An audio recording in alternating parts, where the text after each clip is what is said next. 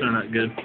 Well, Coach, good win today. What do you have to say about a win after that? Well, the tough thing is we almost got lost getting here in the bus.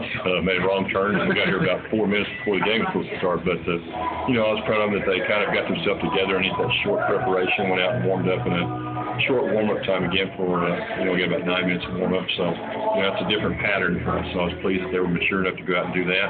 I thought we shot the ball really well from outside.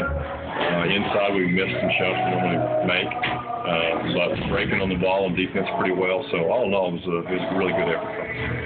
It seemed like they had trouble with your press for the first half. Seemed like that was the difference there. Yeah, we felt like we could press and create turnovers, which led to easy offense or quick offense. So, yeah, that was a big factor. And then we kind of got out of that, kind of worked on a few half-court things we haven't worked on very much. You played a lot of games here recently, kind of in a stretch here where you're kind of playing real well. That seemed like the best game you played up to this point. Do you think this can continue on a roll? Well, I hope so, because it leads us into an off day tomorrow and Sunday, and then we come back on Monday and Tuesday.